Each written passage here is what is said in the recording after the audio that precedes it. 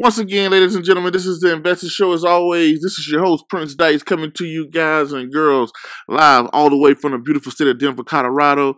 Don't forget to hit that like, subscribe, and comment and share button. If you like the video, give it a thumbs up. If you don't like the video, give it a thumbs up anyway. But if you got some questions, drop them below, or you just want to say, hey, drop some questions below, or shoot me an email. Email's in the description box.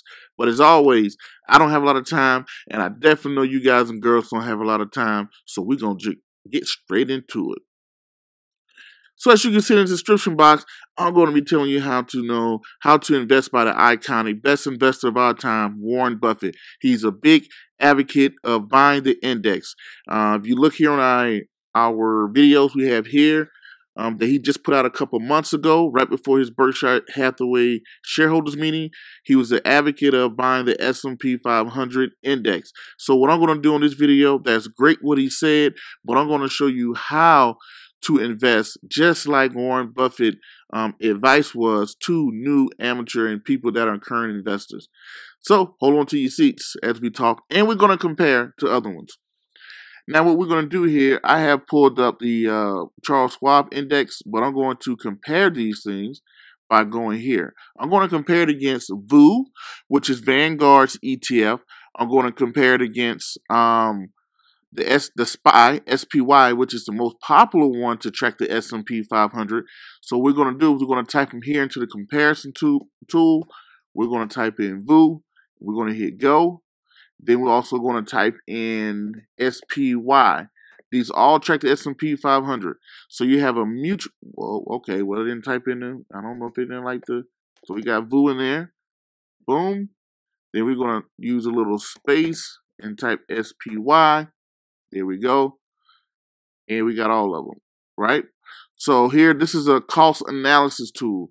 So we're going to act like you start off with $100 today, and you invested $100 a month, which is $1,200, right, in a year. $1,200 a year annually. We're going to use the stock market return. Yeah, my battery's getting low. But we're going to type in the stock market return of 7%. And we're going to say if you did this for, let's say, 20 years, right? And you're going to click go. So over the 20 years, the index fund will cost you $12. VOO, Vanguard's ETF that tracks the S&P 500, will cost you $150. SPY will cost you $330 over time. So this is, they all do the same thing. They all got the same performance and everything else like that. It's just that the cheapest one is the Charles Schwab index.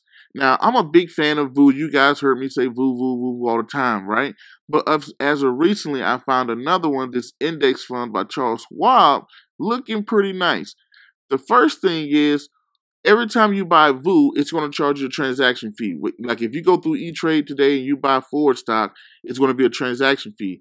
If I wanted to buy VOO, it would be a transaction fee. If I wanted to buy SPY, SPY, it would be a transaction fee. But here with this index fund, guess what it says? No transaction fee. So if every single month, if I brought one VOO and it charged me $4 a month, 4 times 12 is $48.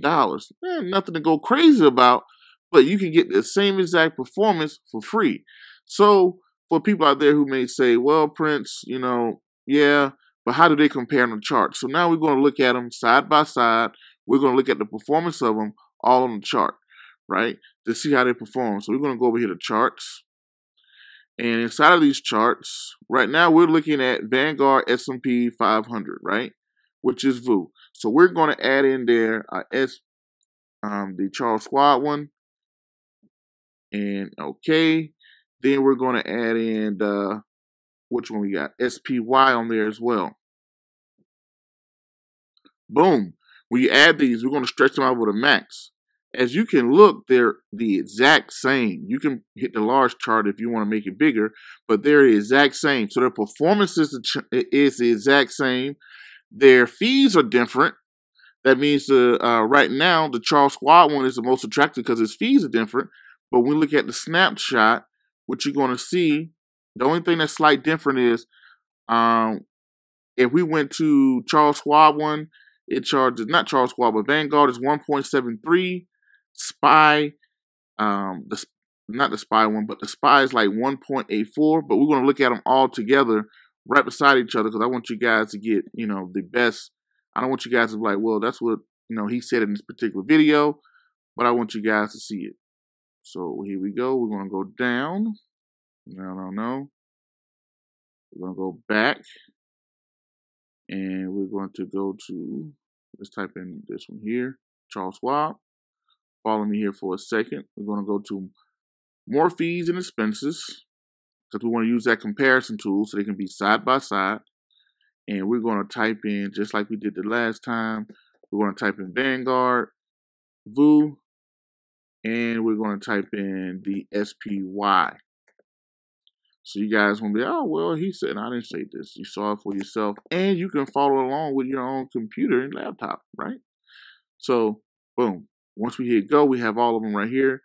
Let's look at the fundamentals here.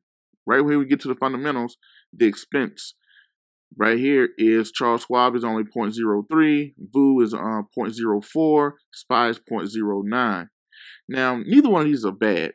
You know, I learned in investing, I'm doing the CFP certification. You have good, better, and best. So if you're doing either one of these, you're in a good space. At least you're investing, right? So now those are the expense ratios that people don't get a chance to, not people don't get a chance to see. But here you can compare the turnover. All this is pretty much going to be the same. They're all tracking the S&P 500. The only difference that I'm seeing is the fees. Someone's going to pay a little bit less. So also I want to look at where their dividends to. Their returns are pretty much going to be the same. Here we go. Distribution yield. So SPY is 1.75, 1.83, 1.84. They're not even that far off on their dividends. So you got little spinks of pennies here on the dividends. But right now, the one that seems to be winning in all categories overall, the new one that I'm looking at is Charles Schwab one. The big reason why, look at that. It only costs $42.43. Right here, on that little highlight, it's $42.43 for the Charles Schwab one. It's $250 today for the Vanguard. It is $272 for the SPY. So so I can invest $50 a month or $100 a month, and I can at least get into the S&P 500 or track the S&P 500 for very cheap. So when I'm looking at them, comparing them across the board, of course, they're all large blend. Of course, they do everything else the same. But if you want to invest like Mr. Buffett says, you know, when I compare these three, I'll let you guys know something better. Y'all comment below. But I'm liking this Charles Schwab now, SPYvs.VOOvsSWPPX. VOO is good too. VOO is a good one, but this one is a slight little bit better. And it has a no transaction fee.